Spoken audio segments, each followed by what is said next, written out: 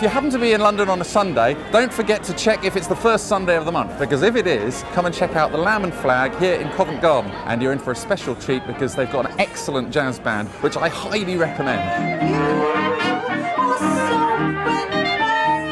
This pub's been here since about 1620 and it's had all sorts of famous people drinking here. It started in the reign of Elizabeth I.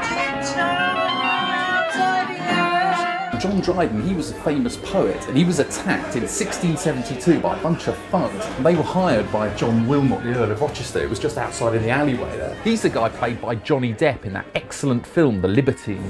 You just imagine someone getting attacked out here in this alleyway. It's a perfect place for it, actually. I've been coming here for like 10 years. Very relaxed, isn't it? It's such a really good mood. It's fun, it's nice, it's also honest. And then there are also newcomers every time. So it's also a good way to meet new people.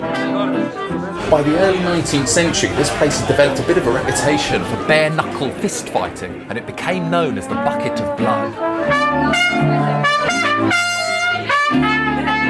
This is absolutely beautiful, you know.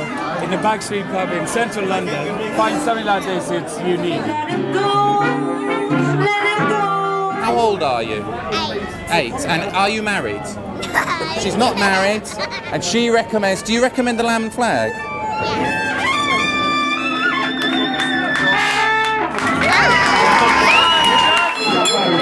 You want a drink? I better not, because I'm going on somewhere else. Oh my goodness! He's about clubbing! I might want a little drink.